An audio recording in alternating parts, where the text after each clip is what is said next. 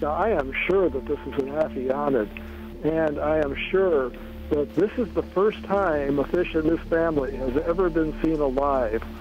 This is really an unusual sighting. Wow, look at those eyes. Oh my God. Oh, and our interns think that the fish looks like Falcor, the dragon from the Never-Ending Story. A lot of them are only known from single specimens collected with deep-sea trawling or dredges.